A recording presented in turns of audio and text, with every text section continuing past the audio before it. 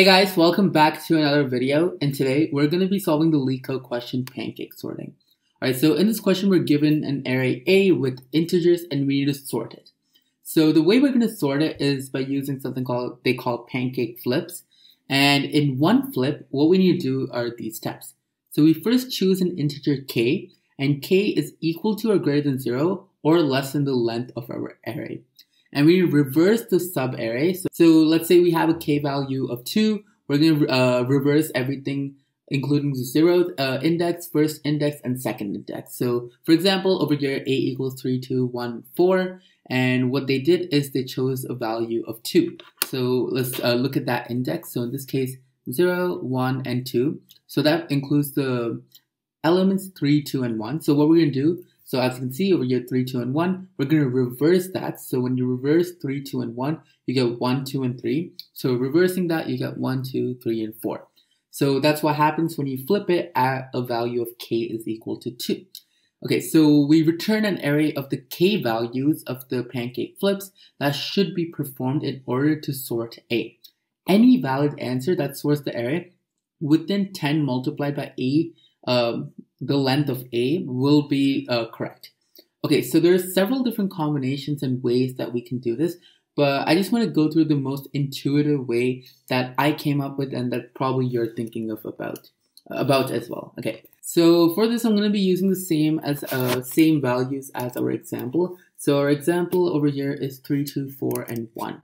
Okay, so that's going to be our input, 3, 2, 4, 1, and we need to sort it. So let's see how we can do that. And just to show you in our example over here, they actually did that in 4 steps. So that's probably the most optimized way. Ours is not going to be that good, but it's still going to give us the correct answer at a pretty good time. Okay, so we have this as our input, and now we're going to have our output, and this is basically going to be all of our k values.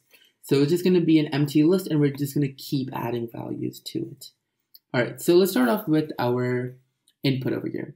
And our goal is to sort it. So there's several ways we could sort it, but the most intuitive way that I came up with or that I thought of was that each iteration, we're going to move whatever the largest element is to the ending. So in the beginning, what is our largest element? So 3, 2, 4, and 1, and well, 4 is the maximum. And our goal is to move 4 to the ending.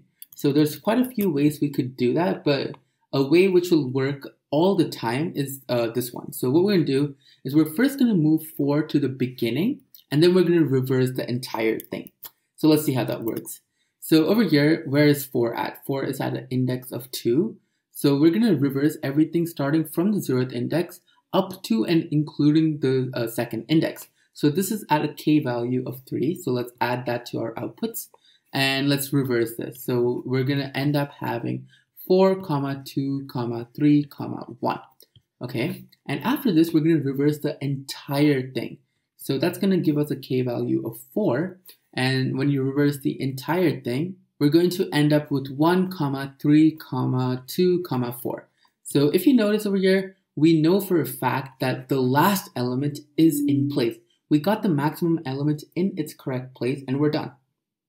So 4 is in its place and we can kind of just ignore it from now. So I'll kind of just draw like an imaginary line, just saying that 4 is in its place, so just ignore it from now on.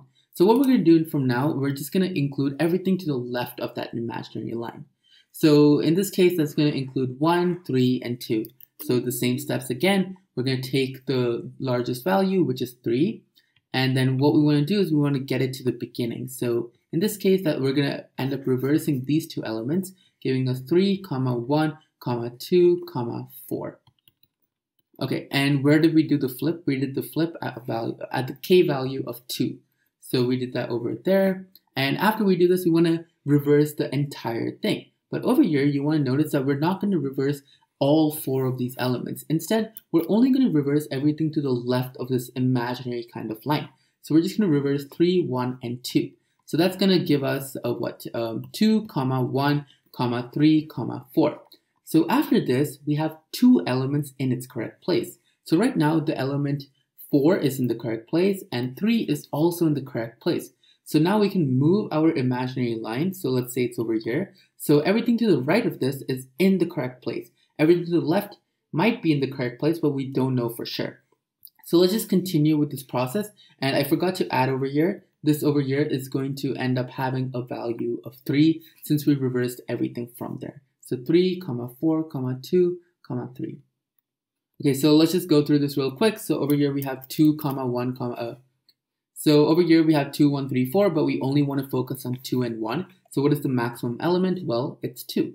So actually 2 is already in its correct place. So what's going to end up happening is that we're going to start reversing it, or we're going to do the flip at a value of 1. So k is going to be equal to 1. So when that happens, nothing's actually going to change.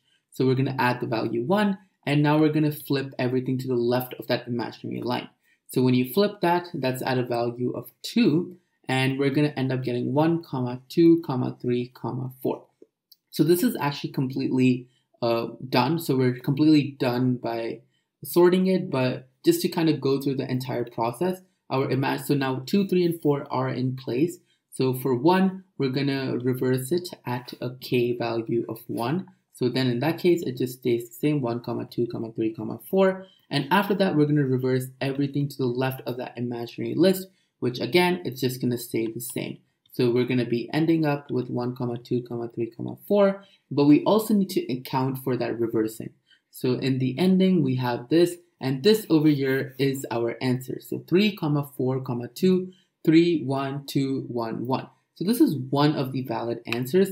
There are several different valid answers. If you go back to our example over here, their answer is 4, 2, 4, 3, which at the end of the day, we still get the same results. And we're also following the conditions, which is any valid answer that sorts the array within 10 multiplied the length of the array. So we're good in that way. So now let's see how we can actually write this in code. All right, so let's start off with our code, and over here we're gonna have a variable, and I'll just call this x, and it's gonna hold the length of our array. And the reason we're actually holding that value is because so the imaginary line that we were talking about, we're gonna use this x value to kind of implement it. Okay, so after that we're going to have a list, and this is going to be what we output, and I'll just call it the k. So k, all the k values or k flips that we're going to make. Okay, so now what we're going to do is we're going to iterate through everything, all of the indices inside of our array. So for index in range length of a, actually instead of calling length of a, we can just call the x variable over here. So I'll just call x over there. Okay, so now we're iterating through everything inside. Okay, so now we're iterating through all of the indices in our array. And what we're going to do is our first step is to find what the maximum value is. So I'll just call this variable max underscore, and we want to find the maximum value of our array. But what this does, it's going to find the maximum value of our entire array. But we don't want to do that. We want to just find the maximum value of everything to the left of that imaginary line that we had. So to do that, we're going to index through everything, and we're going to stop at the value of our x value minus the index. And sorry, over here for index in range. Okay, there we go. Okay, so what this is going to do is in our first iteration, we're going to have x minus 0, right? And each time, so that means that the imaginary line is kind of at the ending. And each time, the index value increases by 1. So at the same time, the x minus index value is going to decrease by 1 each and every time. So what that means is each time we're setting, so first we have the biggest element in place, then the last but one element is in place, and so on and so forth until we reach the very first element. So now we want to find what index this value is at. So I'm just going to call this max index, and to get what index it's at, we can just do a.index, and what value are we looking for is the max value. So this is going to give us where that maximum value is. So over here, what I'm going to do is I'm going to add a number 1 because we wanted to make k flips. So to store the value k, so k is actually whatever our index is plus 1, right? So for k, we start counting at 1, 2, 3, 4, but for our index, it's 0, 1, 2, 3. So that's why I'm just adding 1, and it's going to make our further calculations easy as well. So now we want to reverse everything until and including our maximum value. So to do that, that's why we added the value 1 over here. So we can directly just index from everything up to max index. So that makes it a lot easier for us. And all we're doing is we're going to reverse this. So I'm just going to copy this, and now we're just going to reverse it. That's all we're doing over here. And after we do that, we're also going to append this to our k list. So k.append, and we're going to append our max index. Okay, so that should be it. And that's kind of doing the first part, which is we currently did this part over here. And now we want to do this part over here, which is reversing the entire subarray, right? And to reverse the entire thing, what we're going to do is we're going to take A, and we don't want to reverse the entire thing. We just want to reverse everything up to that imaginary line. So to do that, we're going to do iterate through everything until x minus index. So it's the same logic that we're using over here, and same thing over here. So we're just going to end up reversing it. So reversed. I'm just going to copy this over here and put this over here. So now everything is reversed. So in the first iteration, the largest element would be in place by now. Okay, so after this, we also need to add this to our k list. So k.append, and the value we're appending is this value over here. So I'm just going to copy that, x minus index, and paste that over there. And that should be it. So we're going to iterate through each of our values, and at the ending of this, we're just going to return our k list. So let's submit this and let's see what happens. And as you can see, our submission did get accepted. And finally, thanks a lot for watching, guys. Do let me know if you have any feedback or if there's any specific LeetCode questions you want me to solve. And don't forget to like and subscribe if this video helped you. Thank you.